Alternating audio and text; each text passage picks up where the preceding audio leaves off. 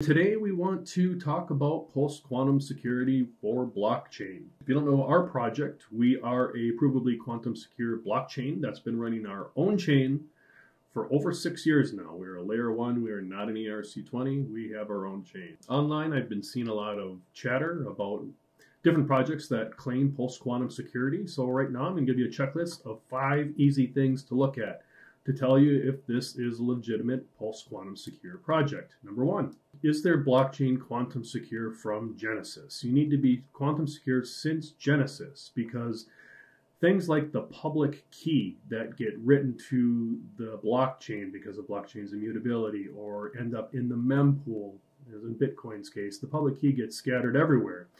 Public keys are a form of asymmetric encryption, which is susceptible to a sufficiently powerful quantum computer running on Shor's algorithm. Number 2, does the project have an actual chain? Is there an actual chain? That's not Ethereum. I think that goes without saying.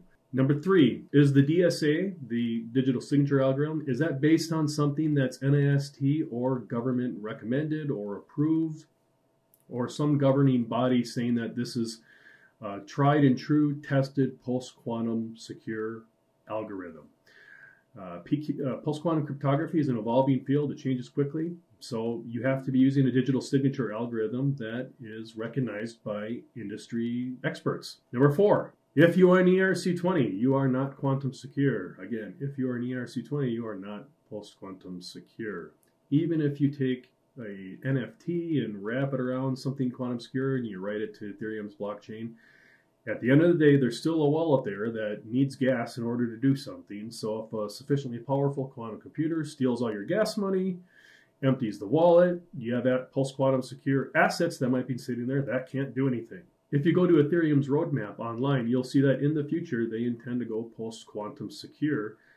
However, this is something extremely difficult to do, so you really need your own blockchain. Number 5, is your code audited? Trust is not something that is given freely in the crypto sphere, and legitimate cryptographers are going to want to see independent results. There you go. 5 steps. Is your blockchain, or is the blockchain I'm looking at, post-quantum secure?